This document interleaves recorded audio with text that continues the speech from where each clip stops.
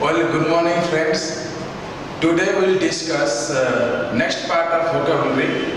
As you know, English literature is very vast, and in English literature you will find almost 10 lakh vocabulary which is impossible to memorize. But in my opinion, and whatever those experts say, that we can memorize entire vocabulary if we know the Greek roots, the Latin roots and the French roots. So English literature is based upon all these Greek roots, Latin roots. So today we will discuss all these Greek roots, right? Suppose we have name, logi, sophie, phobia, mania, loqua, all these Greek roots we are discussing. First of all we will discuss what this side meaning. You see, suppose side, C-I-D-E. Side means in Greek literature killing. If side is killing, we can say suicide, homicide, H-O-M-I-C-I-D, homicide, sororicide, regicide, then patricide, matricide, we can say also matricide,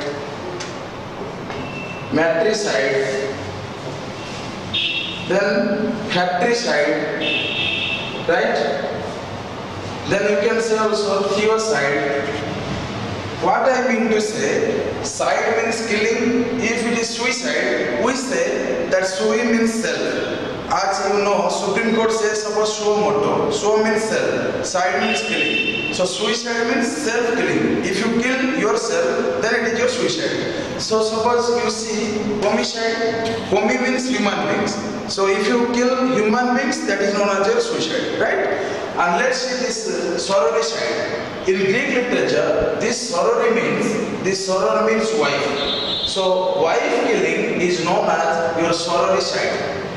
And what is regicide? Regicide means suppose one king is here. Right? And he has one kingdom like this. Then all these subjects or praja we say are known as your regime, R-E-G-I-L-E. So whenever regime is there, that means king is there. So if I say regicide means killing of regime, killing of kingdom, as a result we mean in English literature that killing of your king is known as regicide. Another word is your patricide. What is patricide? Actually patricide means father killing. P-A-T-R. P-A-T-R, patron means your father in Greek literature. So if it is patricide, that means killing of father. And if it is your matter, M-A-T-R, not M-A-T-T-R. Matter is your happening or some incidents. But here this matter in Greek literature, we mean that is your mother. So if I say matricide, that means killing of your mother. Suppose if I say uxoricide, U-X-O-R-I-C-I-D-E-I. So side is your killing and uxori is your wife. So killing of somebody's wife is known as your uxoricide. Shall I work out this? Okay, alright. You see, another word is, suppose insecticide. What is insecticide? You just see here. Insecticide. Right? Side is your killing as usual. And insect means just you see this sect and in. So insect means actually your you see this sect wala. Sect means your suppose intersection. Intersection means crossing of like this. Suppose two lines crossing each other. This point is known as intersect. Sect means connection. So intersection, interjection, all these. So inside sect plus side, that is your killing of insecticide. And what is pesticide like this? Killing of pesticide or killing of all the spray whatever in agriculture field or a crop field. So right. So now we will discuss. So we have already discussed side, patricide, matricide, regicide, sororicide, all these side we have discussed. Now we will discuss what is logi. First see this word, logi. What is logi? Logi means in Greek literature that is your study or science. So if I say philosophy, Actually, just see here, philosophy means, philo is your knowledge, Sophie is your study. Means knowledge study or study of wisdom is known as philosophy. And for your kind information, I will mention here that philosophy and religion is two different words. Never confuse with religion with philosophy and philosophy with religion. Religion is set of belief. Suppose you are Muslim or Quran religion, one type of religion, Islam religion, that is mentioned in Quran, Bhagavad Gita, Jagannath culture, that is Hinduism, Christianity. So in Bible, so if you confuse with religion with philosophy, that will be problem. So dear students, just remember, philosophy means study of wisdom, knowledge. But in case of religion, it is your study or whatever you say, belief system, asta. Hindi में आपको कहते हैं जो आस्था. So philosophy means your study of wisdom or knowledge, and that wisdom is pure knowledge. That is the way to God. Anyway, I have also one term, God is here. You can imagine that what is the exact meaning of God. Actually, God stands for, you see, many philosophers have told that God means G-O-D. G stands for generator, O stands for originator, and D stands for destructor. So God stands for originator, that means generator, originator, destructor. So these three words combine your or comprises that God. And we are called man. I have mentioned man also. Here you can see that what is mentioned. You see what is your man. M-A-N, man. M is your Maya. A is your soul. Atma, and N is your Nirvana. And soul itself is, if you see your soul, that means subject of universal life. My dear friends, it is related to something related to philosophy. Just to be careful here that what is soul? S-O-U-L. That is subject of universal life. So subject of universal life is known as your soul. Suppose if I say in philosophy, what is sir? I am teaching you. So if I say what is sir, just remember S-I-R, sir. S means your satisfaction. I means imagination. And R means realization. So when a teacher, when a man with his pedagogy teaching method satisfies your imagination with realization is known as your sir. So okay, when we come to our discussion, we will discuss all these words in a very short time. Let's see here phobia. So phobia means actually fear. This phobia means actually fear. Then what is fear? Just see. Phobia means fear. If I say aerophobia, that means fear of your air. If I say androphobia, phobia is fear. Andro in Greek literature means human beings or male person. Human being, that is male person. Male wala. If you fear male wala, then your androphobia. If I say genophobia, suppose genophobia, G-E-N-O-P-H-O-B-I-A. Genophobia. Actually, Gim means your women, so genophobia means fear of women. All these things. So just remember that phobia means fear. If I say bibliophobia, just see here. Bibliophobia, B-I-B-L-I-O. Biblio means actually book. So if you fear book, then that is your bibliophobia. But if you love book, that is bibliomania. Just remember, mania means love and affection. Obsession we call it. So if you are excessively attached to anything, we call it mania or obsession. And if you fear something out of your whatever mind is saying, then you will definitely say that is phobia. So mania means obsession or affection, or we can say love. And phobia means that is your fear. So dear friends, just remember phobia. Any word adding with phobia or suffix, that is your fear, and any word added with mania, that is your fear. Now we'll discuss all those things now. That is your tele and easily. Tele means distance. If I say tele, D-E-L-E, tele means distance. So telegraph means distance thing. That means if you write a letter from distance, then that is known as your telegraph. If I say television, so television means to see, to look, tele means distance. And the box we call idiot box, that is television. That means if you are watching something or experiencing something from a far distance, it's known as your television. So now we'll discuss your temp. Actually temp is not heat here. Actually temp means time. Temperature is your hot wala thing, but temp means time. So if I say contemporary means I mean whatever happening here today or in this month, in today or today's night, that is your contemporary in a 1 year or a calendar year. So contemporary means what is happening around a year, contemporary period, contemporary history, contemporary knowledge, contemporary writers. So all these things are there. Anyway, and what is ism? Actually ism means your Gandhism, Buddhism, all these things are ism. Suppose if you study Gandhi literature, Gandhi philosophy, non-violent scholar thing, freedom struggle, we call it Gandhism.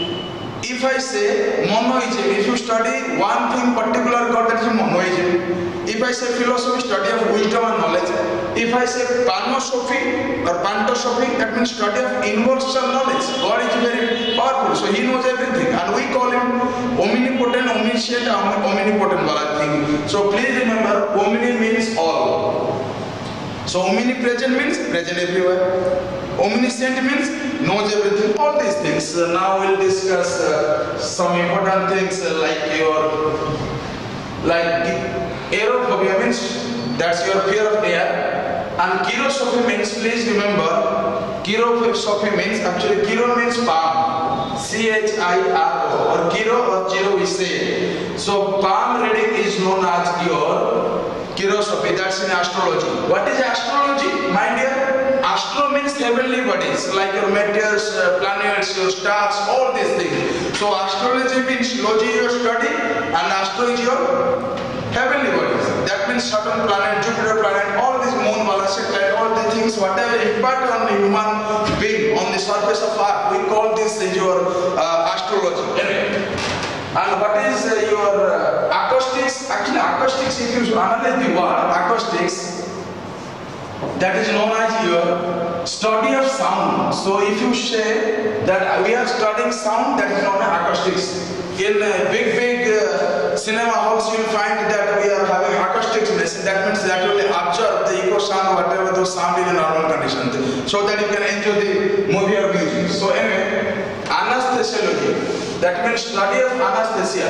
That's the medical term. So angelology, study of angels. Angelology means study of angels.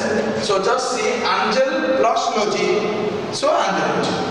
And now we will discuss only very few, or you may say very important things like cryptonym. Before that, let's discuss what is name. Just remember, keep patience. N-Y-M. N-Y-M. Name means your name. Just say name means name. So if I say cryptonyms means secret things. Secret things. If I say synonym, synonym means similar. So similar things. If I say antonym, anti means against, opposite. So antecedent river means, suppose one river is here, another river is touching there, then that is your antecedent river. But in case of this anti means your opposite words. Suppose good, bad, right, wrong, correct, incorrect. That is your antonym. So kakonomy means, actually kako means C-A-C-O. Kako means ugly or bad. Another word I have already told you that phony means sound. So cacophony means ugly sound. And eu means you're good. So euphony means that is good sound, melancholy, very nice thing. Another thing is patronym, the names which are derived from father, father, Greek literature, that is your father. Patron means your father. And pseudonym means, suppose you are writing one book, but you have not mentioned that you are writing the book. That is your pseudonym. If I say, suppose triskaidekaphobia, if I say triskaidekaphobia, just see this word. Triskidophobia. Just listen this. Very nice. Tri means 3, skido means 10, 3 plus 10 that is 13, and if you fear 13 then we call it triskidophobia. And what is octophobia? Actually octo means 8, octo plus phobia, that is known as if you fear 8 wala digits, 1, 2, 3, 4 like this up to 8, if you fear 8 wala digit, that is your octophobia. Anyway, we'll discuss some words which has much importance in English grammar, and if you discuss that, then doubts for grammar or the fear for grammar will be no more there forever. So these are the things we'll discuss in 2 to 3 minutes.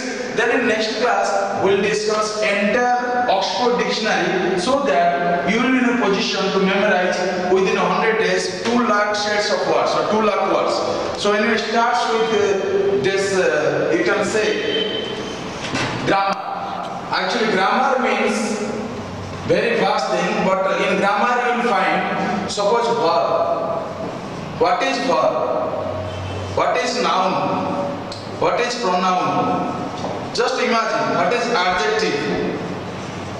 Right? So just imagine this. What is verb? Actually verb is derived from the Greek word that is verbum, means action, means work, means whatever you do, that is known as your verb. But if I say noun, you see that is derived from Greek literature, that is name, means name. Name means name. So any name is known as your noun. You may see or you may not see. You may feel or you may not feel. But that bears a name, bears some sort of shape and size in mind or in this concrete form or abstract form, that's your noun. So whatever you see and whatever you don't see, that is noun. And never think that if you cannot see, that is noun, not noun. Suppose if you are not touching also, that is noun. Suppose air. If I say air, air. Can you see air? No. But it is noun. Can you touch air? No. It is felt. So that's noun. So anything which has noun is known as your noun. And what is pronoun? Just see. Pro means before. And noun means name. Which is used before noun is known as pronoun. Right? What is pronoun? Noun and added as pronoun, पहले से जो लगा हुआ है उसको कहते हैं pronoun, pronoun. And if I say predict, pre plus dict, actually dict means speak, and pre means before. So before you speak, that is future things. Suppose astrologer they speak before 1 month, 2 month, 3 month, 1 year, 2 year, 5 year, 10 years, like this. So we call it your prediction. And what is adjective, my dear? Actually adjective means, just you see, if I say ad plus adjective, it may be noun, actually it's noun. If I add something, maybe qualities, maybe good qualities, to the noun, we call this adjective. That means whatever adds to the noun is known as your adjective. What is noun? That is name, N-Y-M, name. So my dear friends, we discuss so many things, and this is the second class, and in future we will explain in next class, that is your Oxford Dictionary, medical dictionary, and how to memorize that. Thank you very much. Wish you happy learning at GSTO Success. Thank you very much.